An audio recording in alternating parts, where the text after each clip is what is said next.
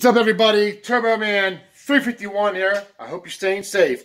Alright guys, here's a rack and pinion video for you foxbody guys out there. Alright, here we go. Boom. I got this one here, obviously from eBay. Okay, has offset bushings to put the rack, just tilts a little bit lower if you have a front deep sump oil pan. I didn't put this in yet because I was sketchy because it's eBay, right? So I don't know if these work really good, but this thing is all set up. It's ready to go. It looks fine. I'm going to put this on my full tilt race car I have over there, the blue one. If you guys haven't seen that one yet, that is a full out race car, dude. And so I took the one off of that.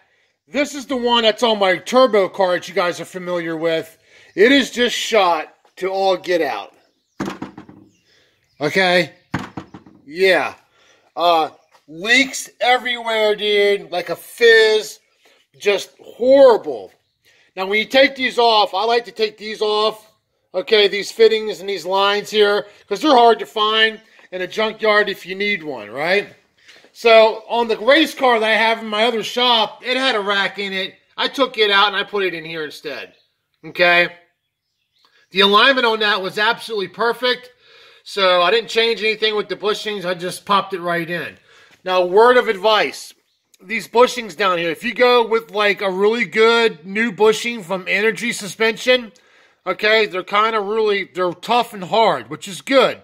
Because that keeps the rack planted and still from swaying back and forth under hard turning and so forth.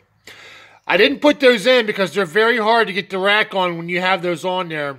You got to not modify, but do some massaging of the stud that this slides on. At the end of the stud, you got to like taper the end of it so it doesn't dig into the new bushing, and that's why this wasn't going on. And I just went back to the regular bushings, which were new, that came in that new rack over there.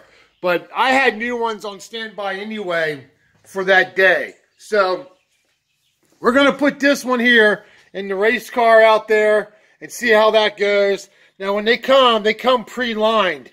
You can see how it was marked with a paint marker here to let you know that it's already preset.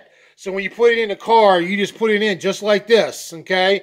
Don't move it or nothing, because you can see that from here to here, you know, the geometry and how much you can turn left and right is centered, okay? Because you don't want to have someone turn it, and then you put it in, and then you try to turn this way, you can't go anywhere, okay? You know what I mean by that, all right? So we got that going. And it was a very easy install. I didn't have to film that, I didn't think. It went pretty easy, okay? I mean, yeah, real easy, all right? Now, I might go get a brand new one. I'm not sure yet. I'm waiting to get my engine put back together because I got those AFR heads. I got pistons to go with the heads because it has that bigger valve in it.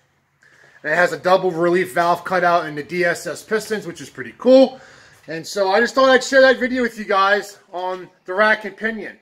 Now, there's a lot of them want you to do the core return so it can be a lot cheaper. So always keep your core. Don't just toss away the old one. Keep it. Always keep your stuff, dude. Especially stuff that's in a foxbody that's 30 years old. Keep everything, man. All right? So that's it for that. Just keep me guys up to date and making some videos. All right, guys. Hit the like. Hit the subscribe. Thank you for watching. Peace.